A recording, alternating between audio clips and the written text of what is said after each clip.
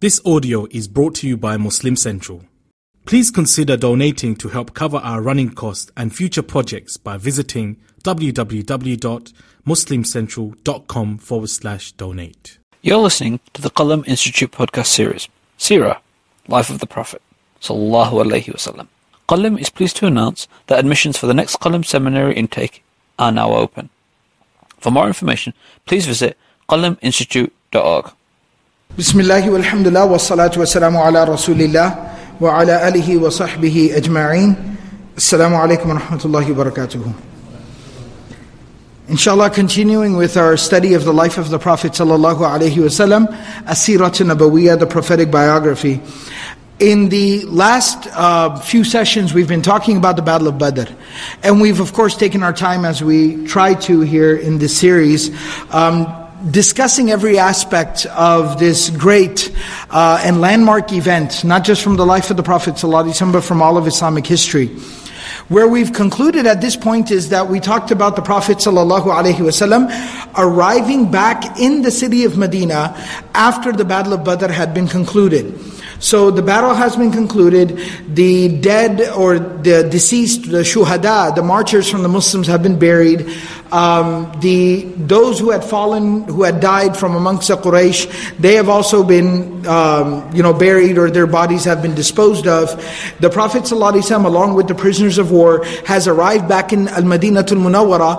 The news has reached there. We talked about one of the very sad a tragedy in the aftermath of the Battle of Badr, and that is that when Zayd ibn Haritha radiallahu ta'ala anhu arrives back in Medina with the news of the victory of Badr, he finds the companions of the Prophet sallallahu alaihi wasallam returning back from Al-Baqi', the graveyard in Medina, after having buried the daughter of the Prophet sallallahu alaihi wasallam who had passed away while they were away at Badr. So this was, of course, a very huge tragedy for the Prophet sallallahu alaihi wasallam, the loss of his beloved daughter radiallahu ta'ala anha, may Allah be pleased with her. So at this time what we will be talking about is the news of the defeat of the Quraysh reaching Makkatul Mukarramah. So the news of the defeat of Quraysh reaching back to Makkah. And then we'll also today be talking about the Makkans basically sending delegations and coming to Medina in order to be able to free the prisoners, and some of the unique stories of some of the prisoners that were taken after the Battle of Badr. So Ibn Ishaq, rahimahullah ta'ala, one of the early historians, he mentions in his Seerah that كان أول من قدم مكة بمصاب قريش الحيثمان ابن عبد الله الخزاعي. So Al-Haysuman, this individual who was a Meccan, he was the first one to return back from the Quraysh back to Mecca. فَقَالُوا لَهُ مَا وَرَاءَكَ. They asked him, what transpired with you? What happened with you?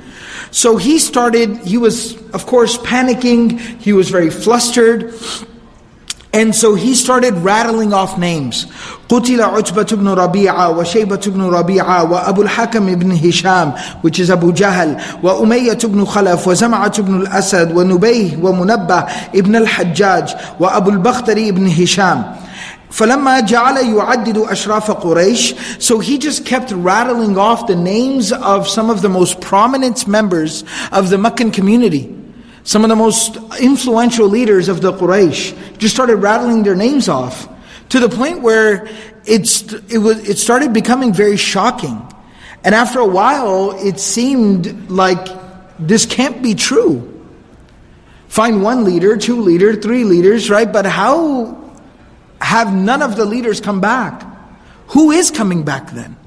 So it started becoming very shocking, and he was in a huge gathering of the Quraysh, and he just keeps rattling off names. فَقَالَ صَفْوَانُ ibn Umayyah. Safwan ibn Umayyah, one of the other leaders of Quraysh who was back in Mecca, who did not end up going for the battle, he said, وَاللَّهِ إِنْ يَعْقِلْ هَذَا فَسَلُوهُ عَنِّي. Safwan ibn Umayyah said that I think he's lost his mind. Like, I honestly think that he's delusional, that he's suffering from some type of mental, instability, or a temporary bout of insanity. This can't possibly be true. فَسَلُوهُ عَنِّي. He's just mentioning the names of everyone who matters in Mecca. So since Safwan ibn Umayyah was a leader, he said, ask him about me. Like, he seems crazy to me, so ask him about me. So they said, مَا فَعَلَ صَفْوَانُ ibn Umayyah. What happened with Safwan ibn Umayyah? So he said, هُوَ ذَاكَ جَالِسًا فِي الْحِجْرِ.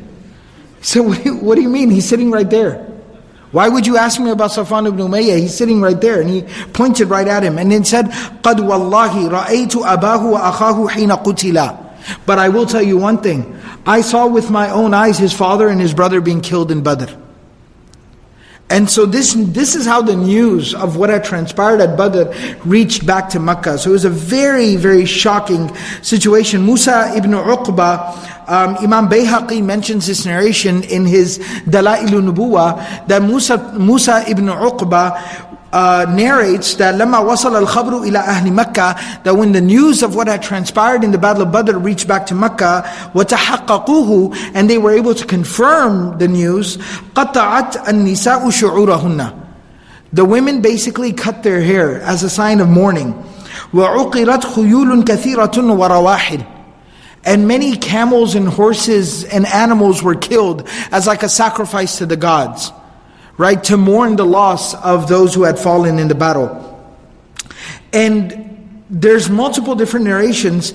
One very fascinating narration that Ibn Ishaq mentions, and some other of the scholars of the Seerah and some muhaddithun mention as well, that Abu Rafi' Mawla Rasulillahi sallallahu alayhi wasallam, Abu Rafi', who was a slave who was freed by the Prophet sallallahu alayhi wasallam, later on, he actually relates this incident, and Abdullah bin Abbas radiallahu ta'ala anhu learned this incident from this man Abu Rafi', who used to be a slave in the house of Abbas, and then Ikrimah, who was the freed slave of Ibn Abbas, he narrates it from Abdullah bin Abbas, right? So you see the chain of narration. So Abu Rafi', who used to be a slave, he says, "Kuntu khulaman lil Abbas ibn Abdul Muttalib." I was a slave and I used to belong to Abbas, the uncle of the Prophet sallallahu alaihi wasallam. Later on, Abbas gifted me to the Prophet sallallahu alaihi wasallam, and the Prophet sallallahu alaihi wasallam, he freed me. And so from that point on, he was known as Abu Rafi' Mawla Rasulillah. He was known as Abu Rafi', the one related to the Prophet sallallahu alaihi wasallam. Anyways, he says that وَكَانَ الْإِسْلَامُ قَدْ دَخَلَنَا أَهْلَ الْبَيْتِ. At the time of Badr, most of us in our home, we were the family of the Prophet ﷺ, of course, but most of us within the home, we had accepted Islam already. فَأَسْلَمَ الْعَبَّاسِ. Abbas had already become Muslim. Al-Fadl, the wife of Abbas, the mother of Abdullah bin Abbas, she had already accepted Islam. وَأَسْلَمْتُ, and I was the slave of the household. I had also accepted Islam at this point. وَكَانَ الْعَبَّاسُ يَهَابُ قَوْمَهُ وَيَكْرَهُ خِلَافَهُم. Abbas radiallahu ta'ala anhu felt a huge burden on his shoulders to maintain the position of his father. Abdul Muttalib was the great leader of Quraysh. That leadership was passed on to Abu Talib. Abu Talib, of course, had spent the last decade of his life defending the Prophet ﷺ, and eventually passed away. And so the leadership basically fell at that point to Abbas radiallahu ta'ala anhu. And so Abbas felt a huge responsibility on his shoulder of taking care of the people. وَيَكْرَهُ خِلَافَهُمْ, and he didn't want to cause any further discord within the community. وَكَانَ يَكْتُمُ إِسْلَامَهُ, and because of this, he had continued to conceal his Islam. Many people did not know that he was Muslim at this particular point. وَكَانَ ذَا مَالٍ كَثِيرٍ مُتَفَرِّقٍ فِي قَوْمِهِ, and he had a lot of wealth. Abbas radiallahu ta'ala anhu was very well to do. And that's why we talked about this earlier in the earlier sessions of the Seerah, when talking about the family of the Prophet ﷺ, that Abu Talib had the responsibility of feeding the Hujjaj. People that would visit the Kaaba, it was Abdul Muttalib's responsibility, and he had passed it on to his son Abu Talib. Abu Talib, being a very poor man, was not able to afford feeding all the Hujjaj, the visitors to the Kaaba, so he had transferred that responsibility to his younger brother Abbas. And so Abbas radiallahu ta'ala anhu was quite wealthy, and a lot of people in Makkah owed him money.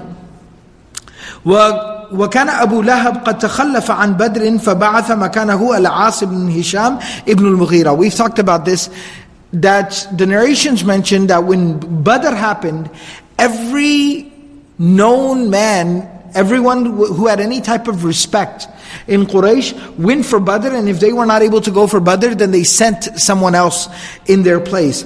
Abu Lahab, who was very elderly, and cowardly, he didn't himself end up going for Badr, but what he did was he sent in his place Al-As ibn Hisham. And so when the news reached back to Makkah about what had transpired in Badr, Abu Rafi' says that وَكُنْتُ رَجُلًا ضَعِيفًا, I was a very, very frail, weak man. I was not a very strong person. And the responsibility that I had, what I used to do for the family was, I used to make pots. Like clay pots and things like that. I used to make them, and then they would sell them, and so that's what I used to do for the family.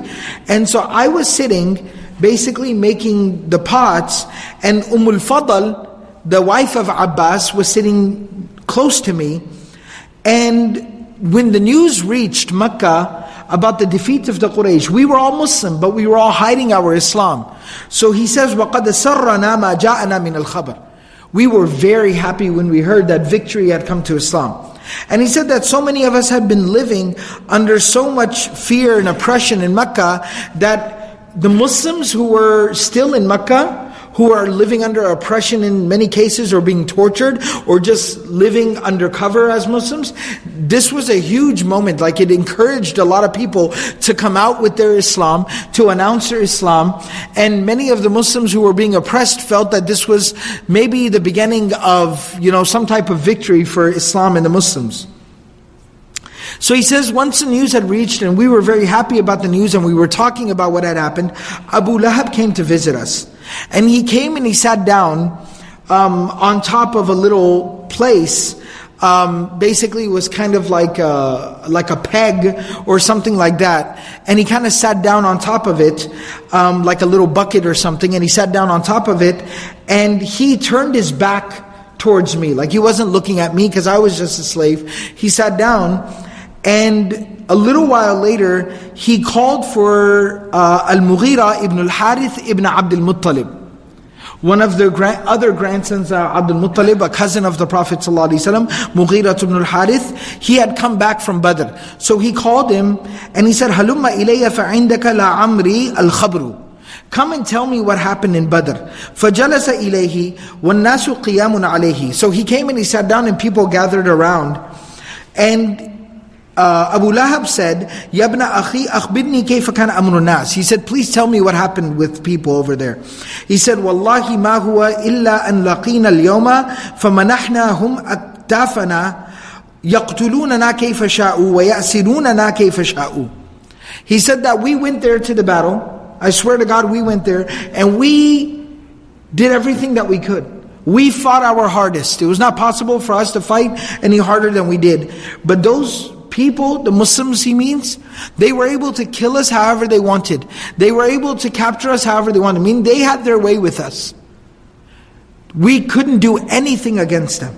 وَأَيْمُ اللَّهِ مَعَ ذَلِكَ مَا لُمْتُ النَّاسَ. And he said that in spite of that, I don't blame our people. Our people could not have fought harder than they did. But there was something else that was going on there, where they just ran over us. They just went right through us. And he said, لَقِينَا رِجَالًا بِيَضًا عَلَى خَيْلٍ بُلْقٍ بَيْنَ السَّمَاءِ وَالْأَرْضِ. And he said that wasn't it. Then we met these men. We saw these men. They were wearing white clothes. They were riding these fast horses. And it seemed like they were not even running on the ground, like they were floating above the ground.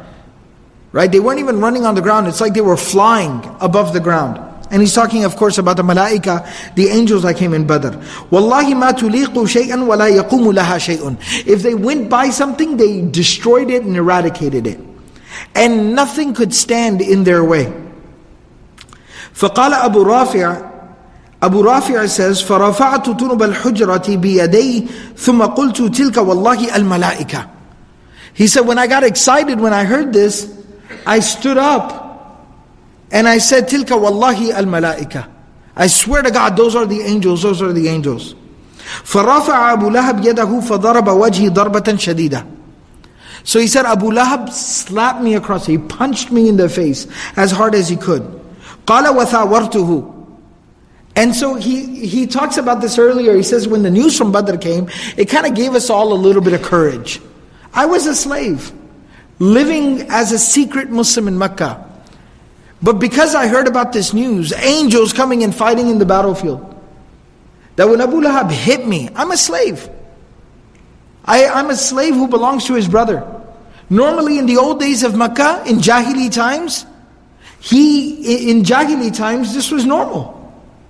To hit a slave like that, to strike a slave like that, and I wouldn't even make eye contact with him afterwards.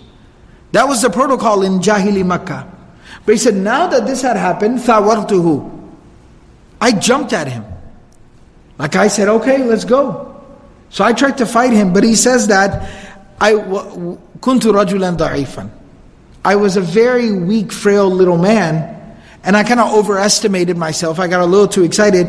And Abu Lahab is a very old man at this time, but he says in spite of that, فَاحْتَمَلَنِي وَضَرَبَ بِي الْأَرْضَ. He says that he picked me up and slammed me against the ground, like body slammed me. And then he says, ثُمَّ بَرَكَ عَلَيَّ يَضْرِبُنِي. Then he sat down on top of me and started just pounding away at me. وَكُنْتُ رَجُلًا ضَعِيفًا. And he again says, I was a very weak man. I couldn't defend myself.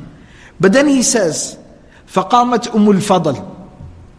Al-Fadl, the wife of Abbas radiallahu ta'ala anhu, the mother of Abdullah bin Abbas, he says that Al-Fadl stood up, إِلَىٰ عُمُودٍ مِّنْ عُمُودِ الْحُجْرَةِ فَأَخَذَتْهُ. She went and she grabbed like a big piece of wood, right, like a big stick. She went and she grabbed it, فَضَرَبَتْهُ بِهِ ضَرْبَةً فَلَعَتْ فِي رَأْسِهِ شَجَّةً مُنْكَرَةً. She hit him on the head with it so hard that it made him bleed from his head. He fell down bleeding from his head. وَقَالَتْ, and she said, أَسْتَضْعَفَتْهُ أَنْ غَابَ عَنْهُ سَيِّدُهُ. The owner of this slave is gone and you're trying to beat him up and trying to injure him and kill him? That was her excuse to kind of cover the situation. I'm protecting my husband's property. This is my husband's property. This slave belongs to my husband. How dare you do this? But really she was just trying to save Abu Rafi' from Abu Lahab. فَقَامَ مُوَلِّيًا ذَلِيلًا. He got up and he left from there and he just looked humiliated. He was injured, licking his wounds, and he looked humiliated. And he walked away from there. And this is one of the narrations, and he says, فَوَاللَّهِ مَا عَاشَ إِلَّا سَبْعَ لَيَالٍ حَتَّى رَمَاهُ اللَّهُ بِالْعَدَسَةِ فَقَتَلَتْهُ. Then he goes on to say that he lived for about a week after that, after which he was afflicted with some type of strange disease and illness, where basically like boils would appear all over a person's body, and the person would basically just rot away and just die. And he talks about how that وَكَانَتْ قُرَيْشْ تَتَّقِي هَذِهِ الْعَدَسَةَ كَمَا تَتَّقِي الطَّاعُونَ. The Quraysh used to treat this illness how people would treat the plague. So he ended up dying a week later. They made him stay in a separate place outside of the home for about a week. He lived for a week, injury, wound in the head. And so he had, after that point on, it's like he had such serious like head trauma, he had kind of lost his mind. And so he would yell and scream, he couldn't even talk anymore. So it had caused him some serious head trauma, and then the illness on his body appeared, the boils, and he was just very, antan. Like he started to just rot and stink. And so they kept him in a small room, like a small little shack outside the house, and he ended up dying a week later. People could hear him screaming inside of that little shack. Nobody went to go check on him until he stopped screaming one day. 2 days passed and his sons would not go check on him. Until finally somebody came to visit and they said, "What is wrong with you? How disgraceful are you people? Your father seems like he died 2 days ago. You won't even go and dispose of his body." And they said that we don't want to catch that illness or disease from him. He's disgusting. So we don't want to go near. And so finally, after somebody came and offered their assistance, one narration says that from afar they just kind of threw some water on his body, and then they basically threw a cloth on top of him. They hired a couple of slaves to carry the body by the cloth, carry him, and they went outside of Makkah to where some of the mountains were, and they kind of put him there, and they just kind of like threw a bunch of rocks on top of his body to kind of cover it up somehow, about halfway, and then they just walked away from there. And that was the end of Abu Lahab. So this basically transpired in the aftermath of Badr.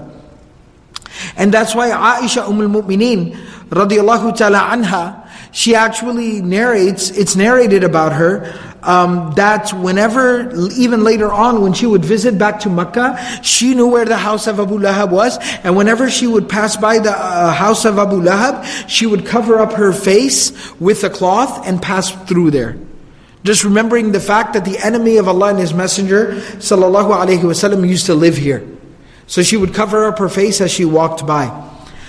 So at this particular time, once the news had reached there, Quraysh, nahat Quraysh ala qatlahum. So according to their Jahili tradition, they started lamenting and mourning the loss of the people, the Makkans who had died in the Battle of Badr. So at that time, some people said that la taf'alu, don't do this. فَيَبْلُغَ مُحَمَّدًا وَأَصْحَابُهُ فَيَشْمَتُوا بِكُمْ. That don't mourn the loss of your dead, because if Muhammad and his people find out, then they will further curse you and they will make fun of you. And so don't mourn the loss of your people. And they said, وَلَا تَبْعَثُوا فِي أَسْرَاكُمْ حَتَّى تَسْتَأْنِسُوا بِهِمْ لَا يَعْرَبُ عَلَيْكُمْ مُحَمَّدٌ وَأَصْحَابُهُ فِي الْفِدَاءِ. And at the same time, nobody send any type of money or ransom for their family members who might be held prisoner there, because Muhammad and his people then, they might take advantage of you. And it goes on to mention that, Ibn Kathir rahimahullah ta'ala has a very interesting comment here. He says, وَكَانَ هَذَا مِن تَمَامِ مَا عَذَّبَ اللَّهُ بِهِ أَحْيَاءَهُمْ فِي ذَلِكَ الْوَقْتِ. Those who survived the Battle of Badr, this is how Allah punished them. وَهُوَ تَرْكُهُمْ النَّوْحَ عَلَى قَتْلَاهُمْ فَإِنَّ الْبُكَاءَ عَلَى الْمَيِّتِ مِمَّا يُبِلُّ فُؤَادَ الْحَزِينِ. Crying over the loss of a loved one is sometimes the only remedy for the heart of the person who feels the pain of the loss. And especially in Jahili times, the only thing that you could do when you lost a loved one, was to cry over them and to express your grief over their loss. And so at that time, Ibn Kathir rahimahullah ta'ala says, this is how Allah subhanahu wa ta'ala was punishing them. That they were deprived of even mourning the loss of their loved ones. And there are numerous different stories about some men. There's an elderly man, Al-Aswad. It talks about him, how he had lost 3 sons. And because of this, everybody saying, don't mourn the loss of your loved ones. Nobody cry, nobody mourn the loss. If, you have family members who are held prisoner, don't send any money to receive them. This old man would just continue in private to, keep, crying over the death of his sons, and people would keep reprimanding him, until one time, it's a very interesting story, Ibn Ishaq mentions, he heard the sound of a woman crying. He was blind, and he heard the sound of a woman crying at night. So he says to his servant, "Undur hal uhilla nahbu?" Go and see, are we now allowed to cry for the loss of the people who died in Badr? So فَهَلْ بَكَتْ قُرَيْشٌ عَلَى قَتْلَهَا? Are now people in Quraysh crying over their loved ones? So he says, لَعَلِّي أَبْكِي عَلَى أَبِي حَكِيمَ يَعْنِي وَلَدَهُ زَمْعَ. So he says, maybe then I can cry over the loss of my son. فَإِنَّ جَوْفِي قَدْ اِحْتَرَقْ. I feel like I'm dying inside, because I can't even express how sad I am at the loss of my son. فَلَمَّا رَجَعَ إِلَيْهِ الْغُلَامِ قَالَ إِنَّمَا هِيَ إِمْرَأَةٌ تَبْكِي عَلَى بَعِيرٍ لَهَا أَضَلَّتْهُ. The slave comes back and says that, no, that was just a woman who was crying because she lost her camel. And then at that time, he has some shi'r where he says, أَتَبْكِي أَنْ أَضَلَّ لَهَا بَعِيرٌ وَيَمْنَعُهَا مِنَ النَّوْمِ السُّهُودُ فَلَا تَبْكِي عَلَى بَكْرٍ وَلَكِنْ عَلَى بَدْرٍ تَقَاصَرَتِ الْجُدُودُ وَعَلَى بَدْرٍ سَرَاتِ بَنِي هُسَيْسٍ وَمَخْزُومٍ وَرَهْطِ أَبِي الْوَلِيدِ وَبَكِّي إِنْ بَكِيتِ عَلَى عَقِيلٍ وَبَكِّي حَارِثًا أَسَدَ أسودي وبكيهم ولا تسمي جميعا وما لأبي حكيمة من نديدي ألا وقد ساد بعدهم رجال ولولا يوم بدر لم يسودوا. And he basically said that, oh woman, you cry over the loss of your camel. If you want to cry over something, then cry over the loss of my sons. They were supposed to be the leaders of their people. And now today people are taking the reins of leadership. If Badr never would have happened, those people would never be leaders because my sons would be there to be the leaders of their people. But they were taken from me in their very young age. So this was the situation in Makkah post-Badr. And how much just, anguish there was in Badr. There was in Makkah after the Battle of Badr. So you see the joy on the side of the Muslims, and you see the anguish here in Makkah on the side of the Quraysh after the Battle of Badr. Now basically, we've talked about how the Prophet ﷺ told the Sahaba, "Istawsu bihim khayra." Treat your prisoners very well. And the narrations talk about how the Sahaba themselves lived off of a couple of dates a day, and they would feed bread and any type of food that they had to their prisoners, taking care of them, keeping them in their homes. And so now the people of Quraysh, they kept encouraging everybody in Makkah that don't send any ransom to free your loved ones, because we don't want to give Muhammad sallallahu alaihi wasallam, the gratification. So don't send anything to release. So finally, it mentions that one of the individuals who was taken prisoner, Abu Wada'a, his son, basically Al-Muttalib ibn Wada'a, he snuck out of Makkah at night, وَانْسَلَّ مِنَ اللَّيْلِ وَقَدِمَ الْمَدِينَةِ, and he came to Medina, and then he brought money and freed his father by paying the ransom.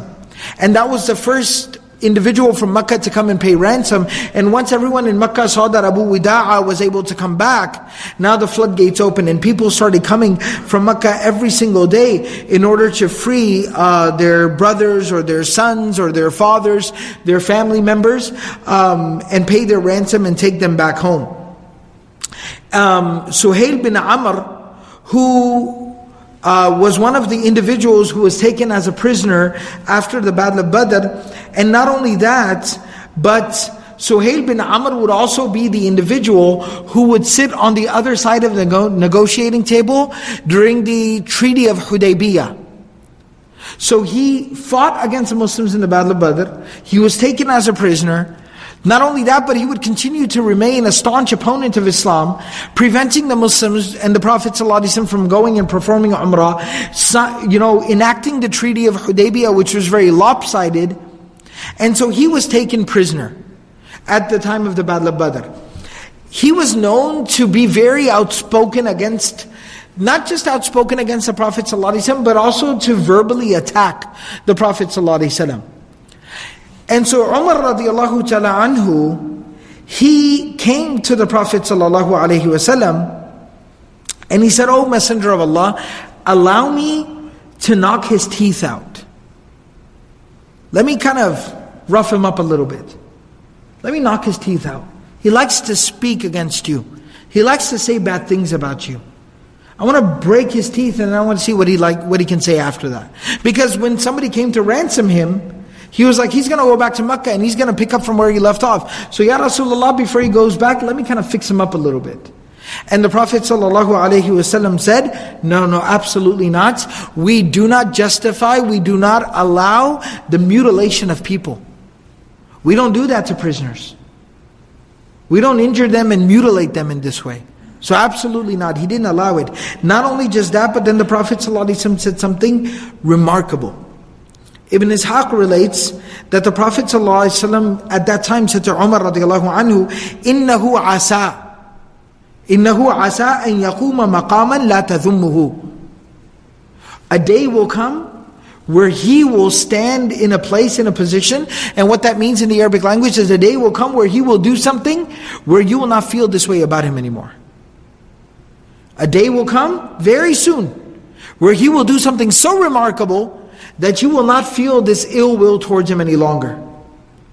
Ibn Kathir rahimahullah ta'ala says, وَهَذَا هُوَ الْمَقَامَ الَّذِي قَامَهُ سُهَيْلْ بِمَكَّةِ. Let me tell you what Suhail one day later on did in Makkah. حِينَ مَاتَ رَسُولُ اللَّهِ صَلَّى اللَّهُ عَلَيْهِ وَسَلَّمَ. When the Prophet ﷺ passed away, وَارْتَدَّ مَنْ ارْتَدَّ مِنَ الْعَرَبِ. And many of the tribes around Makkah apostatized. They left Islam. They turned against the Muslims. وَنَجَمَ النِّفَاقُ بِالْمَدِينَةِ وَغَيْرِهَا. And many of the munafiqun rose up at that time.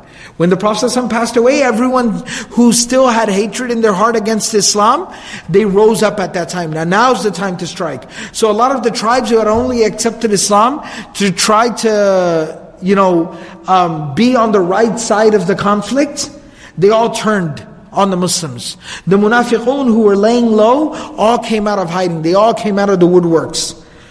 And فَقَامَ بِمَكَّةِ Suhail bin Amr, who had become Muslim at the time of Fathu Makkah, the conquest of Makkah, he stood up in Makkah. فَخَطَبَ النَّاسَ Like he gathered the people in the Haram at the Kaaba, and he spoke to the people, like gave a khutbah, he spoke to the people. وَثَبَّتَهُمْ عَلَى الدِّينِ الْحَنِيفِ And he said, stand firm on your deen. Things might seem like they're going haywire right now. Yes, the Prophet ﷺ has left this world. And yes, many of these tribes around Makkah have turned on us. And yes, many of these munafiqun are trying to rise up in Medina and overthrow Medina. But stand firm on the deen of Allah subhanahu wa ta'ala. And he's the one who rallied the Muslims in Makkah and kept Makkah strong and held Makkah down.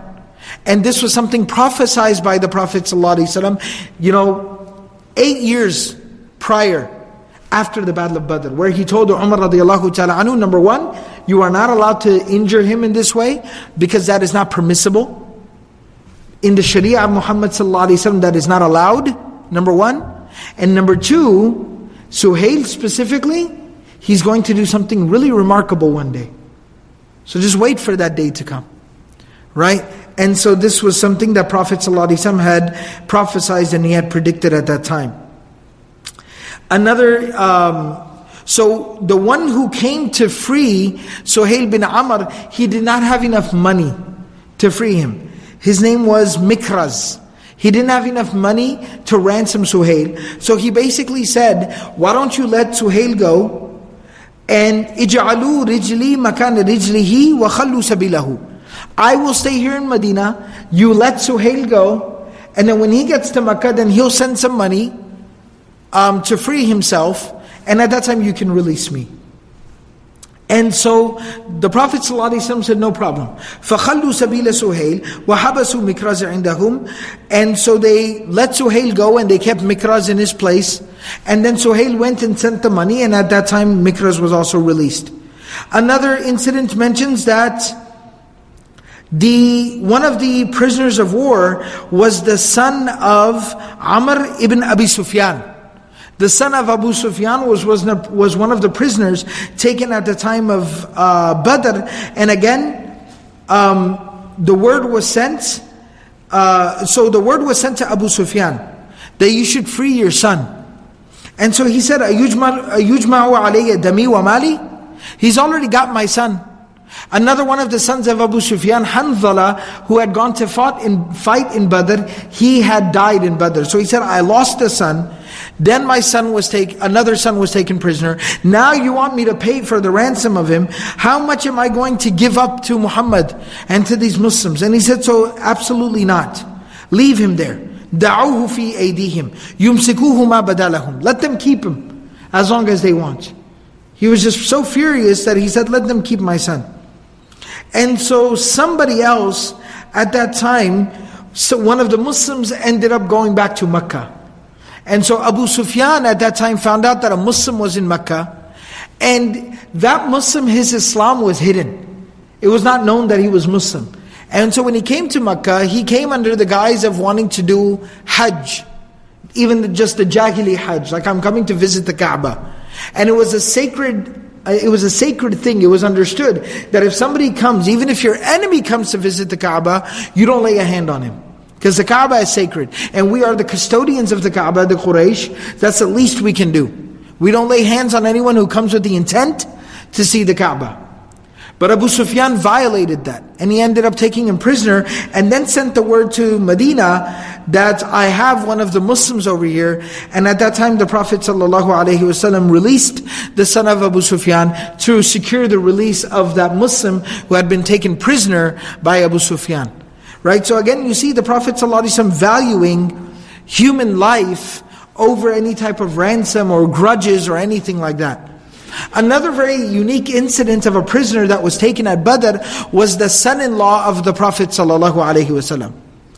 The son-in-law of the Prophet ﷺ, whose name was Waaz ibn Rabi', he was taken prisoner. He was the husband of Zainab, radiallahu ta'ala anha. He was married to the daughter of the Prophet ﷺ, Zainab, bintu Rasulillahi sallallahu alayhi wasallam. And so it's actually mentioned, just to give you a little bit of background about this, Waaz ibn Rabi', he was the nephew of Khadija radiallahu anha. The mother of Zainab, Khadija radiallahu ta'ala anha, he was her nephew. So he was Zainab radiallahu ta'ala anha's cousin. And Khadija radiallahu ta'ala anha had proposed the marriage. She came to the Prophet ﷺ, this was before Islam, and she said that one of my nephews, Waaz, he's a very good, young, dependable, reliable, honorable man. And so I would like to marry our daughter to this nephew of mine. And this is narrated by Ibn Ishaq and Ibn Hisham as well. And they say something very interesting. وكانت خديجة هي التي سألت رسول الله صلى الله عليه وسلم أن يزوجه بابنتها زينب وكان لا يخالفها. And the Prophet ﷺ did not used to disagree with Khadija. Meaning that Khadija radiallahu ta'ala anha was ذات رأي. She was امرأة ذات رأي ذات رشد. She was a woman of great intellect, a woman of great guidance. She was an extremely intelligent, very sound, like in her process and her intelligence and her understanding. She was a woman of great understanding. So the Prophet ﷺ used to acknowledge that about her.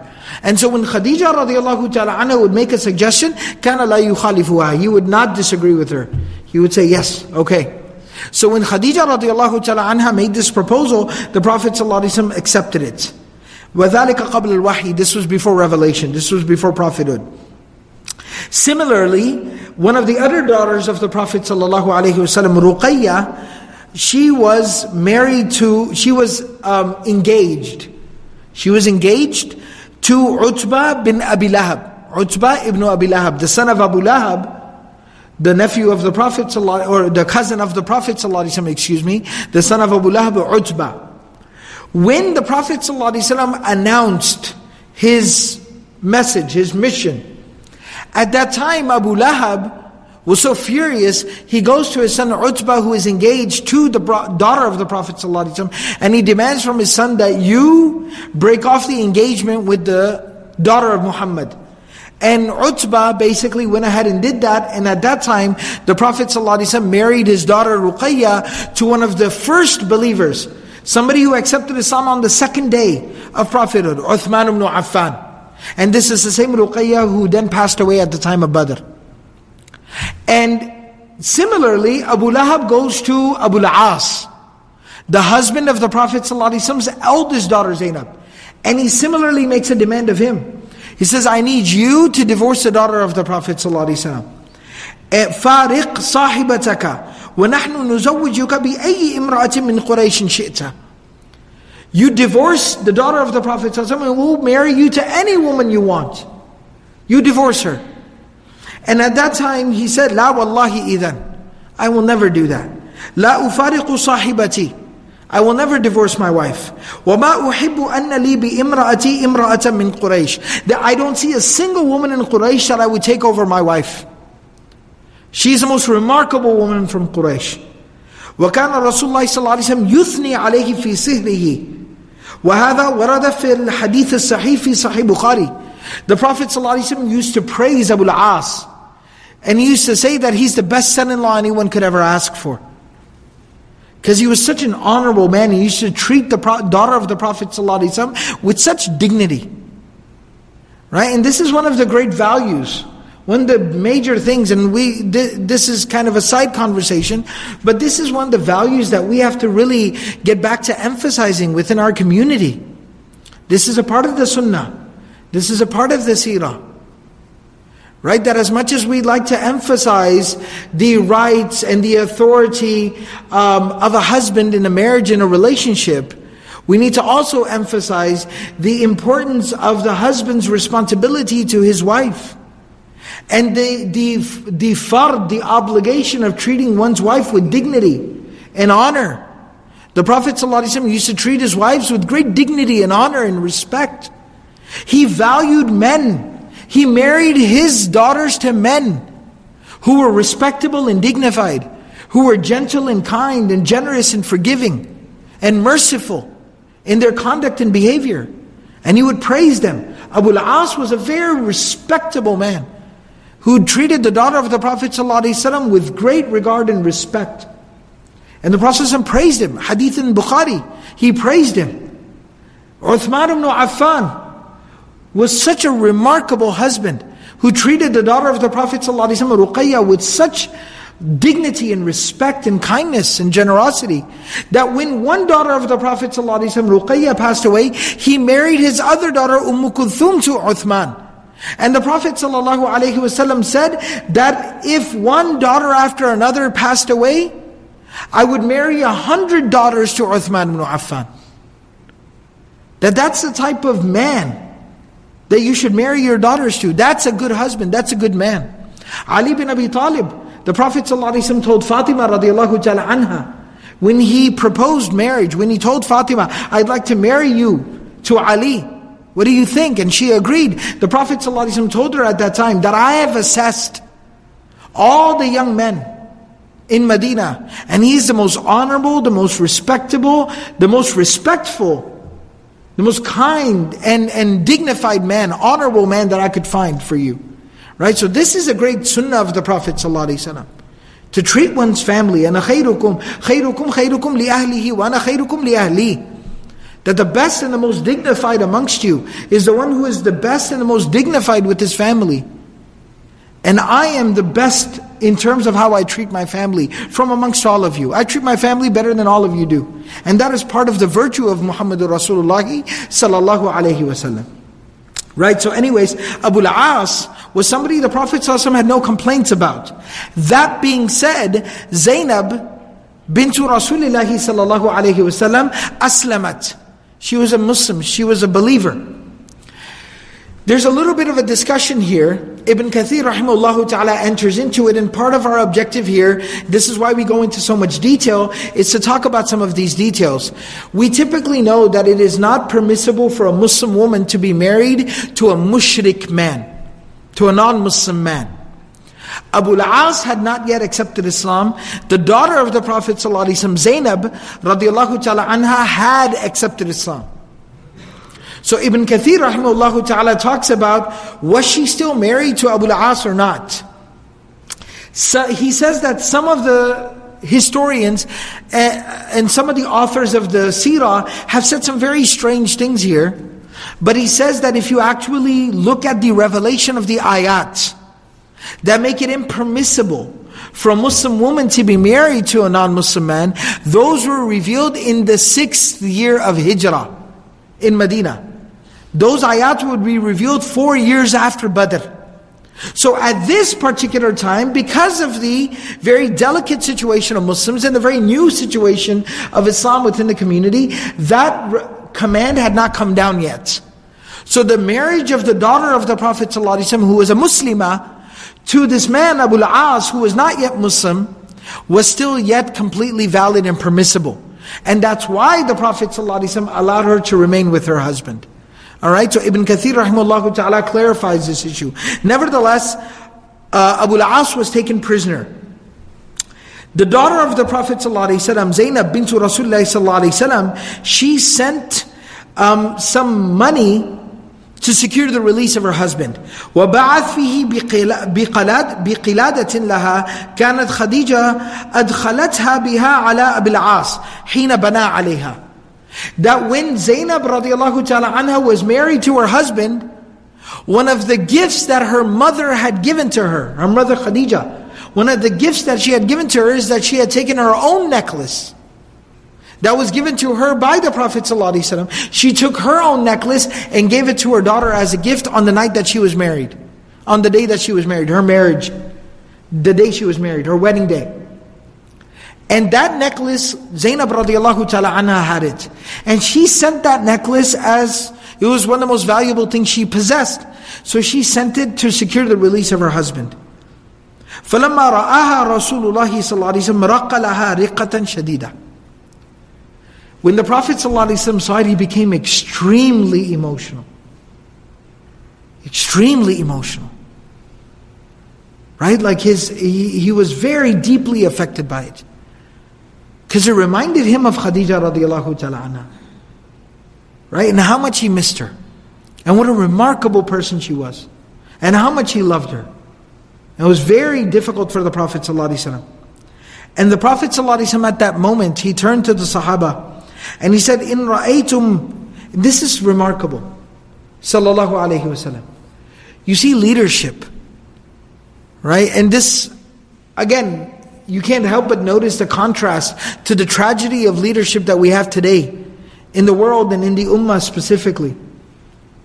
The Prophet ﷺ is Muhammadur Rasulullah sallallahu alayhi wasallam. He is the messenger of God. He is Sahibul Wahi, Sahibul Sharia. He receives divine revelation. Everything he says and does is law.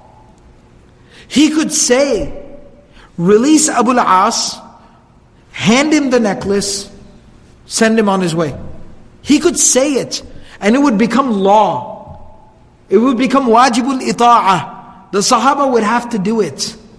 But the Prophet ﷺ, لَقَدْ كَانَ لَكُمْ فِي رَسُولِ اللَّهِ أُسْوَةٌ حَسَنَةٌ.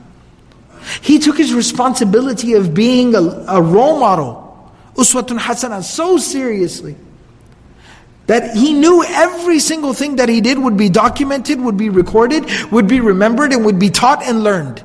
And we would look at what he did and conduct ourselves accordingly. So he didn't just say, release him. He said, in ra'aytum.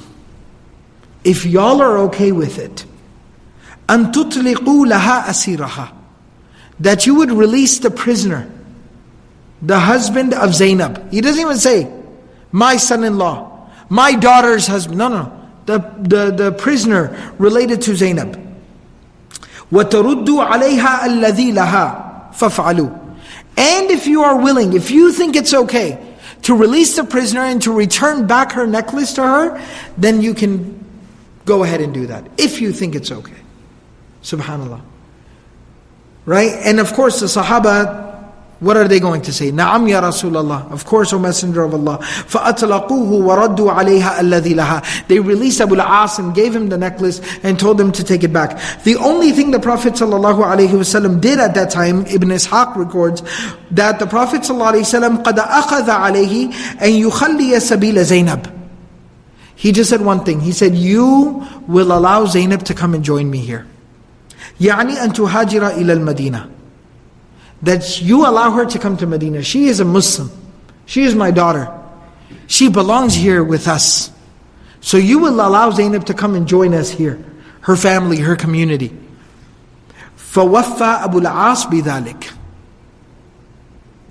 And Abu al-As kept his promise. And he allowed Zainab radiallahu ta'ala anha to go and join the Prophet ﷺ and the community of believers in Medina. Different scholars, different historians, Ibn Ishaq mentions then the story of the hijrah of Zainab at this particular place. Some other historians like Bayhaqi and Ibn Hisham and Ibn Kathir, they mention it a little bit later on because it did not happen at this time, it happened a little bit later on. And so inshallah we'll talk about it accordingly. We'll talk about it when it comes up in the timeline because it would make more sense chronologically. And basically to wrap up here, there are a couple of other stories and incidents where the Prophet of Allah sallallahu alaihi wasallam, one other prisoner of war, his family basically said, leave him. We don't want to send any money to ransom him. He came to the Prophet sallallahu alaihi wasallam and he complained to the Prophet sallallahu alaihi wasallam, and the Prophet sallallahu alaihi wasallam released him. Another man comes to the Prophet sallallahu alaihi wasallam, Sayfi Ibn Abi Rifa'a, he comes to the Prophet ﷺ and he says that, I promise that when I go back, I promise that when I go back, I will send money for my ransom. Just let me go back to Makkah, and I promise I'll send something. The Prophet ﷺ released him. وَلَمْ يَفِي لَهُمْ. And he never ended up sending anything back. But the Prophet ﷺ said, no problem, let them go. Another man, and this is kind of a tragic story, another man, Abu Azza, Amr ibn Abdullah, he comes to the Prophet ﷺ, he was a Jumhi, he comes to the Prophet ﷺ, and he says, look, I have a lot of responsibilities back in Makkah, I'm the breadwinner of my family, nobody can afford to send anything on my behalf, please let me go. Just out of the goodness of your heart, you let me go. And I promise that, I will never forget this. So the Prophet ﷺ said, I will release you right now. وَأَخَذَ عَلَيْهِ أَلَّا يُظَاهِرَ عَلَيْهِ أَحَدًا. As long as you do not take up arms against the Muslims ever again. That's it. You don't come into this fight ever again. And I'll release you right now. The Prophet ﷺ was very merciful, very compassionate, right? Very understanding. And so he said, yes, I promise I'll never fight against the Muslims. So the Prophet ﷺ released him. And Abu Azza spoke some poetry in the praise of the Prophet ﷺ. It's very beautiful. He says, Man mublighun anni ar-Rasul Muhammada bi annaka haqqun wal maliku hamidu.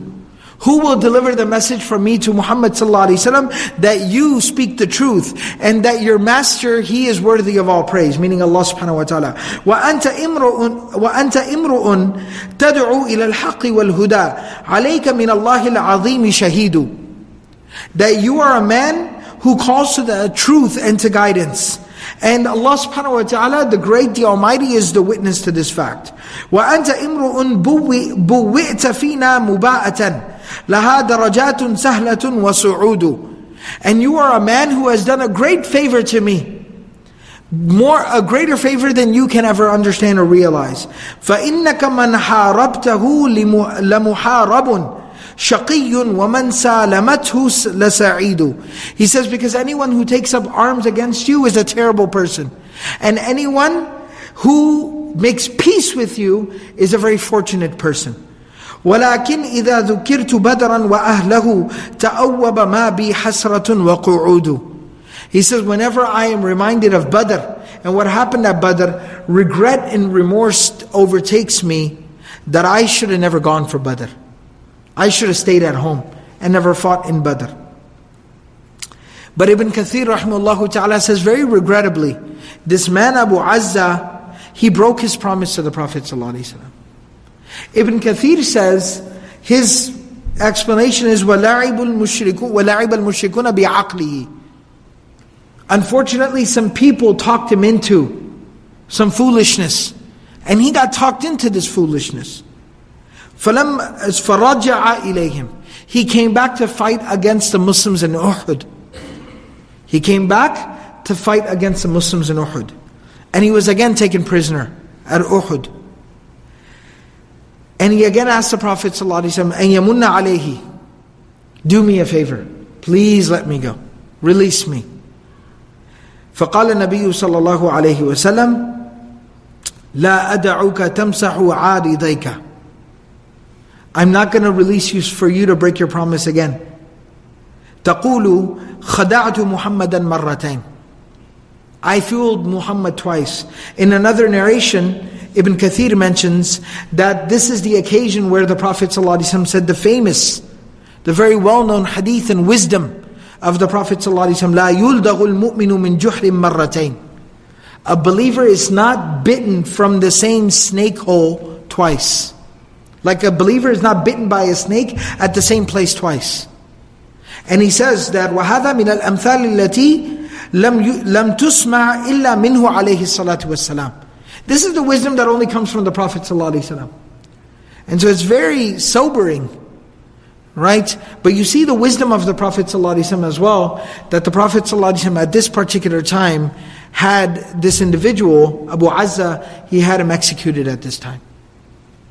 And this is where you see the wisdom and the leadership and the difficult decisions the Prophet ﷺ had to make. He showed him compassion. He showed him mercy. He released him. He let him go. Just told him one thing. When Quraysh come back to fight, because they will, when they come back to fight, you don't come back with them. That's all you have to do in life. And you'll be okay. And he couldn't keep that promise. He came back to fight again and killed Muslims in the battlefield. And so at that time he was taken prisoner and he was executed eventually. And the Prophet ﷺ said, because a believer learns a lesson, and this is both a hadith of Bukhari and of Muslim. And so then there's many other stories that basically talk about what transpired with some of the prisoners of war. The most interesting, and I'll end with this, I'll conclude with this, the most interesting of the stories that's told is that one of the individuals whose son was taken prisoner at the time of the Battle of Badr, his name was Safwan. His name was Safwan. So Safwan, he said that his son who was taken prisoner at the Battle of Badr, he said that, he couldn't live with the fact. He was like, no, I can't go on. My son was taken prisoner. He didn't have enough money to go and free him. And he was just in a state of just total unrest and complete misery. He met with, the name was Umayr. Umayr was the name of the man. His son was taken prisoner at the Battle of Badr. And so Safwan ibn Umayyah, one of the leaders of Quraysh, went to go visit him. And he was consoling him. How sad is it that your son was taken prisoner by Muhammad and his people and so on and so forth.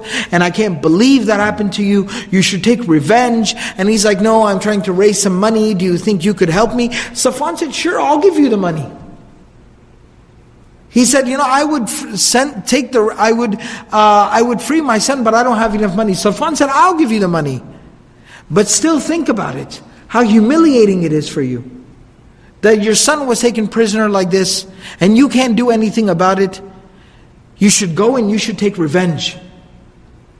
He said, I would, but the problem is that I have all these financial responsibilities here. I still have other family in Makkah. Safwan said, I'll take care of your family. He said, I owe a lot of people money. He said, here, I'll pay your debts off. He said, I don't have transportation. He said, here, I'll give you transportation. And he basically removed all his excuses, and he kept kind of like enticing him, kept firing him up, hyping him up, to the point where Umayr, he sits down, he takes a sword, he dips it in poison, he sheaths the sword, and he sets out towards Medina. And he said at that time, لَرَكِبْتُ إِلَى مُحَمَّدٍ حَتَّى أَقْتُلَهُ. I will go to Muhammad sallallahu alayhi wasallam in Medina, and I will kill him there with this sword. So Safwan ibn Umayyah basically completely set him up and set him out on his way. And Umayr just told him, he said, فَاكْتُمْ عَنِّي شَأْنِي وَشَأْنَكَ. Just don't tell anybody that I'm going to do this. So Safwan said, سَأَفْعَلْ. Don't worry, I won't tell anybody. So now Umayr, he sets out. And Umar ibn al-Khattab radiallahu ta'ala anhu was sitting with a group of Muslims in Medina outside of the masjid, and they were talking about Badr, what happened at Badr. And that's when this man Umayr, he arrives there in Medina. And as Umayr is walking by, Umar radiallahu ta'ala anhu sees him and recognizes him from Makkah and knows that his son is one of the prisoners. And he sees that Umayr he's walking towards the masjid and he's drawing his sword. And so Umar radiallahu ta'ala anhu sees him and he screams, هَذَا عَدُوَ اللَّهِ هَذَا عَدُوُ اللَّهِ Umayr. This is the enemy of God, Umayr. And he means something bad. Like he intends, مَا جَاءَ إِلَّا لِشَرٍ. He's come to do something bad. And so at that time, Umar radiallahu ta'ala anhu runs and he grabs Umayr, grabs him with his sword and puts the sword to Umayr's neck. And he shoves him into the masjid. And he starts screaming at the people around there, many of the Ansar are there, hurry up, everybody get inside and form a circle around the Prophet ﷺ. Right, just in case he slips out of my hand, form a circle around the Prophet ﷺ, protect him. And so all these Ansar, they run inside and they circle around the Prophet ﷺ. In walks Umar radiallahu ta'ala anhu holding this man with the sword to his neck. And the Prophet ﷺ sees what's going on and he says, Mada ya Umar? What's going on? And so Umar radiallahu ta'ala anhu says, Hada Umair bin Wahab. This is Umair bin Wahab. قَدْ جَاءَ مُتَوَشِّحًا سَيْفَهُ. He came drawing his sword at the masjid. Like drawing out his sword at the masjid. He intends bad things. Like he intends to harm you, Ya Rasulullah. The Prophet ﷺ said, فَأَدْخِلْهُ عَلَيَّ. Bring him to me. So Umar radiallahu ta'ala anhu brings him in, بِحَمَالَةِ سَيْفِهِ فِي عُنُقِهِ فَلَبَّبَهُ بِهَا. He was holding the sword to his neck. Brings him in. And he tells the Ansar to gather around the Prophet ﷺ, فَإِنَّهُ غَيْرُ مَأْمُونَ. Don't trust this guy. This guy's slippery. He's sneaky. I know him from Makkah. When the Prophet ﷺ sees Umar radiallahu ta'ala anhu holding him like this, he says, Arsilhu ya Umar. Release him, ya Umar. And so, again, Sami'na wa ta'ana. We listen and we obey. So Umar radiallahu ta'ala anhu releases him. And he says, Udnu ya Umair. Come close, ya Umair. So Umair bin Wahab, this man, comes close to the Prophet ﷺ and he says, An'imu sabahan. An'imu sabahan. That used to be a greeting. They would say in Jahili times, kind of like saying good morning. And the Prophet ﷺ said, قَدْ أَكْرَمَنَ اللَّهُ بِتَحِيَّةٍ خَيْرٍ مِّن تَحِيَّتِكَ يَا Umair. God has honored us with a greeting that is much better than this greeting, ya Umair. And then he tells him, بِالسَّلَامِ تَحِيَّةِ أَهْلِ الْجَنَّةِ. We say salam to one another. This is the greeting of Ahlul Jannah.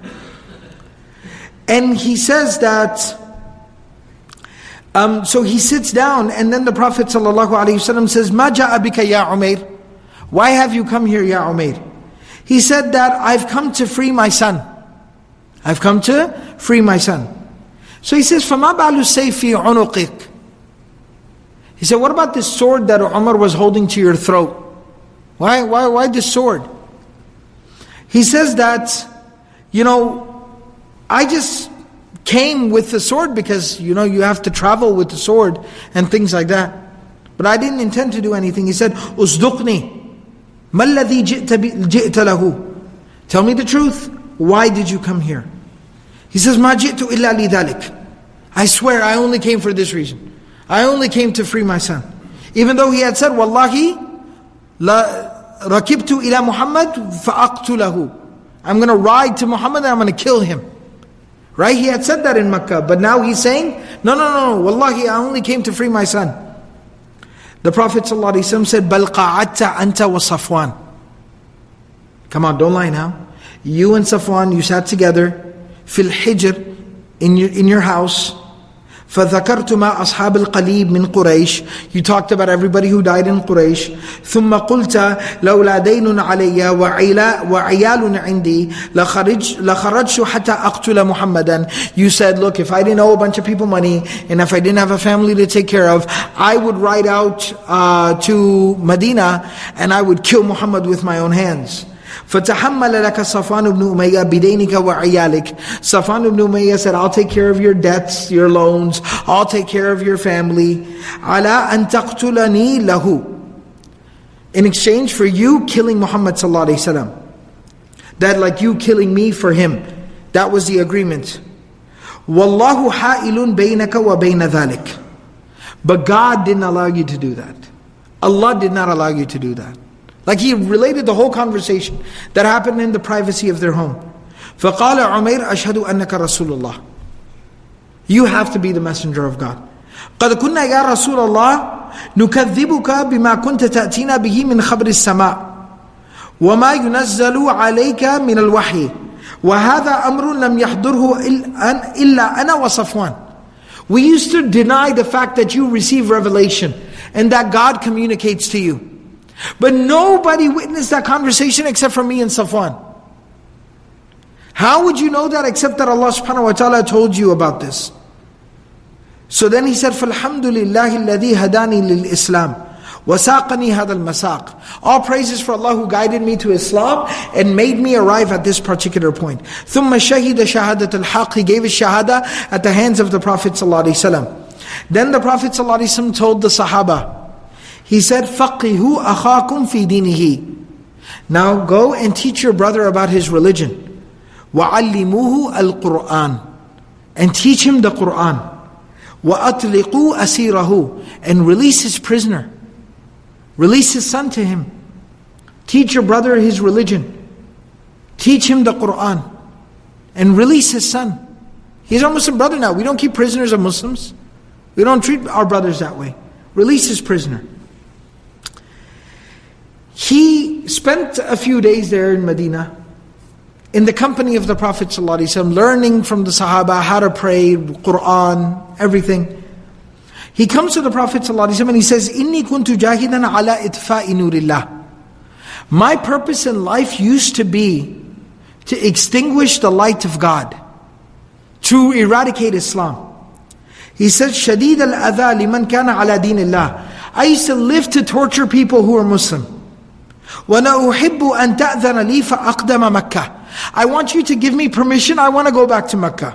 فَأَدْعُوهُمْ إِلَى اللَّهِ وَإِلَى رَسُولِهِ وَإِلَى الْإِسْلَامِ. I will call them to Allah, to the Messenger of Allah and to Islam. لَعَلَّ اللَّهَ يَهْدِيَهُمْ.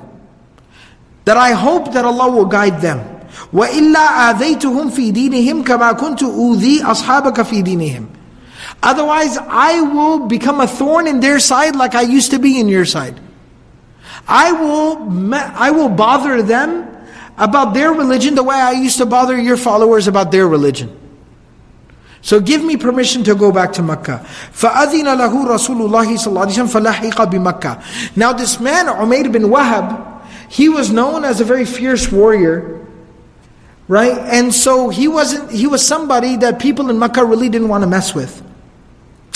So when he gets back, وكان صفوان حين خرج عمير بن وهب يقول أبشروا بوقعة تأتيكم الآن في أياكم تنسيكم وقعة بدر. Safwan started telling people, without telling them exactly what the plan was, when Umayr left to Makkah, Safwan started telling people in Makkah that, listen guys, very soon I'm going to have some news for you that will make you forget about what happened at Badr. Because he expected that Umayr is going to go back to Makkah and kill the Prophet ﷺ. He's going to go to Medina and kill the Prophet ﷺ. So he said, guys, I have some news very soon coming that will make you forget about everything that happened at Badr. Just wait for me. Just wait. I got some news coming. Umayr comes back. Safwan goes to see him. And at that time, Umayr tells him that I am Muslim. Safwan is so furious. He says, I swear I will never speak to you again. I will never financially help you again. I will not keep any of my promises to you. But he really couldn't do anything because he was afraid of Umayr. And so Umayr said, fine, I don't need your help either. And Umayr radiallahu ta'ala anhu he became an active da'i in Makkah at that time. And people couldn't mess with him. And it actually, Ibn Kathir rahimahullah ta'ala says, فَأَسْلَمَ عَلَى يَدَيْهِ نَاسٌ كَثِيرٌ. Many Makkans became Muslim because of him. Many people converted to Islam because of him in Makkah. And eventually he remained there in Makkah until eventually Islam, the Fathu Makkah, the conquest of Makkah happened and Islam came to Makkah. He remained in Makkah, an active da'i in Makkah, continuing to convert people to Islam. Radiyallahu ta'ala anhu. May Allah subhanahu wa ta'ala be pleased with him. So again, you see here the wisdom of the Prophet sallallahu alaihi wasallam and how the Prophet sallallahu alaihi wasallam invested into people. He saw that this is not just Umayr. One man comes here with the sword, trying to assassinate the Prophet sallallahu alaihi wasallam, take him out. No. This is, Umayr is not just one man. He represents a family. He represents a tribe. He represents an entire city. If I can have an impact on him, if I can help bring light, guidance, iman, Islam to his heart, not only will one person accept Islam, which is valuable enough, a whole family, a whole tribe, a whole city could be changed. And that's how the Prophet ﷺ valued each and every single soul and each and every single person. and recognize their potential and their talents and their abilities, and use them to further propagate the deen of Allah subhanahu wa ta'ala. Because the objective and the goal was not to shed blood, was not to eradicate humanity. The goal and the objective was to save as many people from the fire of hell and bring them into the gates of paradise. Sallallahu alayhi wa sallam. May Allah subhanahu wa ta'ala give us all the ability to practice everything was said and heard, and may Allah subhanahu wa ta'ala grant us all the ability to follow in the footsteps and in the remarkable example of the Prophet sallallahu alayhi wa sallam. Subhanallahi wa bihamdihi, subhanakallah wa bihamdik, nashhadu an la ilaha illa anta, nastaghfiruka wa natubu ilayk.